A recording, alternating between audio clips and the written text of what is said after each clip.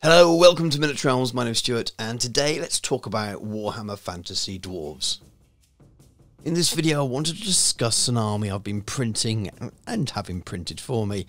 So it's partly me showing off some cool models with a bit of a review for Highlands Miniatures thrown in while I'm at it.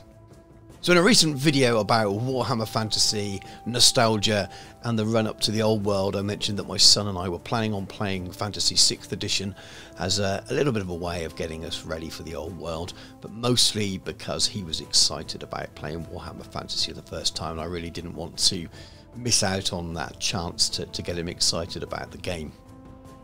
We've been watching Rogue Element Games' excellent 6th edition battle reports on YouTube. They certainly have a lot to blame for this. They are seriously great, so go and check them out if you're at all interested in seeing how the fantasy game is played.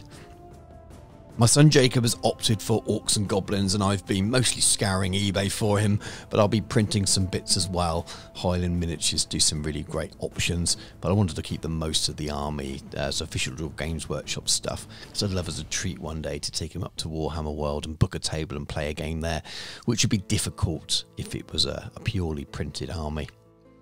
So my two most collected and played armies of old were Dwarves and Empire. I've decided most likely to start Empire when the old world launches and probably stick with the Games Workshop range if I'm honest. I quite like the aesthetic and there's quite a few of them still available now, so I may even start purchasing some bits a bit closer to time when we think the release may happen. For Dwarves, however, I am not a massive fan of the current Games Workshop range. It's fine, I don't hate it, but I much prefer the old metal ranges, and I really regret selling off my all-metal army. I don't really regret selling things very often, but that was something that I thought I'd never be interested again when I sold it off during 8th edition. I definitely regret getting it now. All I've got left is this old Goblobber here, which is a bit of a classic.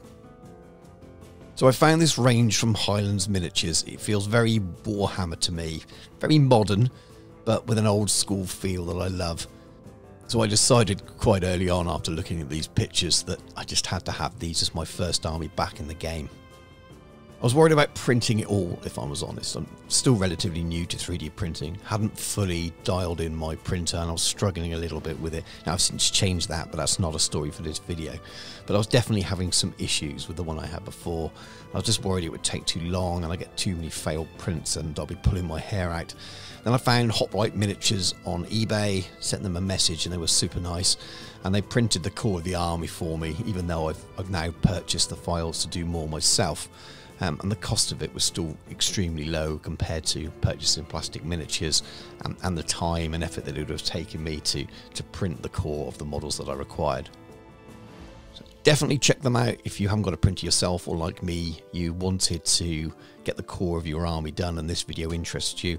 They have the license to the other Highlands Miniatures ranges as well, so if Dwarves aren't your flavour, then you can definitely find something that you might like, I'm sure. But I got a core of 40 warriors, 20 longbeards, 20 thunderers, a cannon and a lord printed by them, and now I've been adding little bits of extra by myself.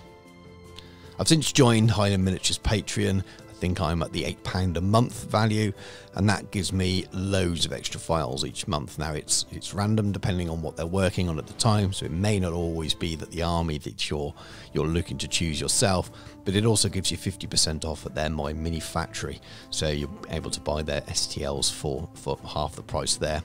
And I've added some miners, I've added a stone thrower, a bolt thrower, and loads more characters, including this awesome anvil model.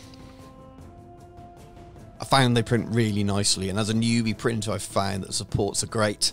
While I was still trying to get my printer to a better standard, these are consistently printed better than anything else that I've been printing while I'm trying to learn my trade, so to speak. So that's where we're at. A pretty sizable army already.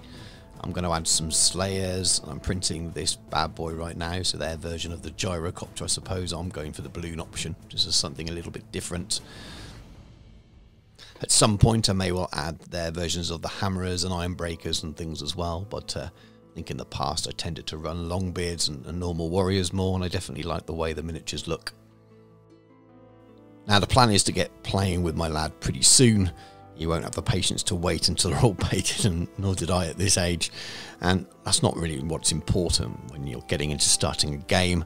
Just wanted to get some dice rolling and really get him enthused and enjoy playing myself. And so I obviously won't be featuring those kind of things on the channel, not only because my young son's involved, but also I won't be having unpainted miniatures in battle reports. But that's not to say that they might not come along in the future.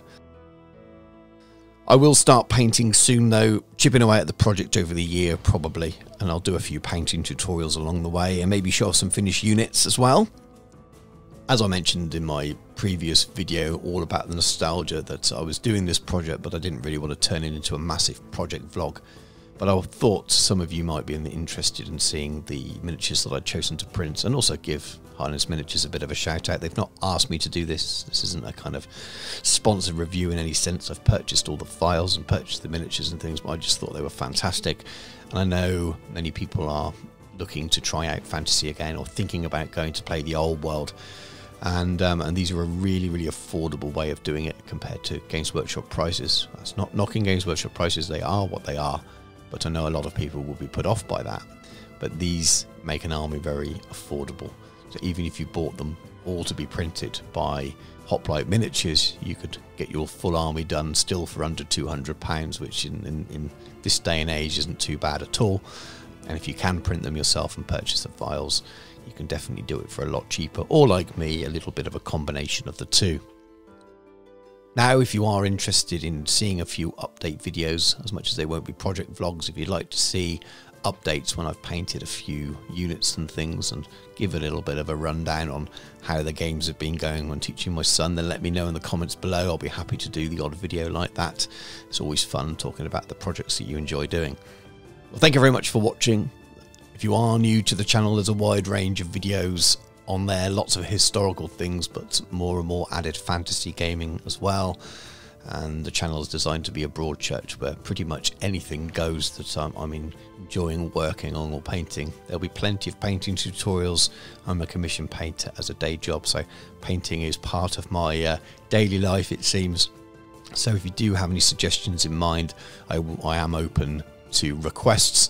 I don't always do them, but if they fall within the plans I have, I may well aim to do those ahead of something else. If you've enjoyed the video, please do give us a like. It definitely helps us out. And if you like what you see on the channel, consider subscribing. Do go and check out Highlands Miniatures. They are fantastic from what I've seen. I love the look of their sculpts, and they're a good alternative to buying Games Workshop miniatures if you so wish to. Thanks very much for watching. Take care, and I'll catch you soon.